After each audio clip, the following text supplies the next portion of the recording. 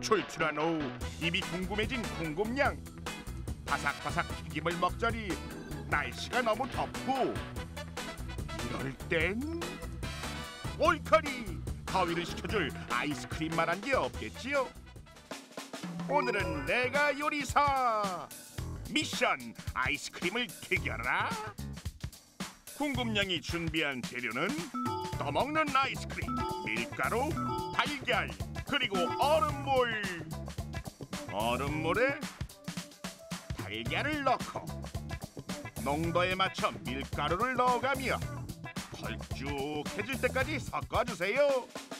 여러 튀김처럼 밀가루 반죽에 아이스크림을 넣고 골고루 묻힌 다음 끓는 기름 속에 퉁덩 넣어줍니다. 잠시 후, 아이고 내 불안하다 했지. 튀김옷이 터져 아이스크림이 녹아버렸어요. 우리가 이제 아이스크림에 빵가루를 입혀서 기름 속에 넣게 되면 빵가루 속에 들어있는 탄산수 나트륨에 의해서 이산화탄소가 발생하게 되고, 이 발생한 이산화탄소에 의해서 이제 이산화탄소 공기층이 생겨서 열의 전도를 막는 현상이 일어나게 됩니다. 오호라, 아이스크림 튀김의 핵심은 바로 이 빵가루에 있었군요. 열 전도를 막는 빵가루를 아이스크림에 입혀 다시 한번 튀겨보기로 하는데요. 아이스크림이 보이지 않도록 꼼꼼하게 묻혀줍니다.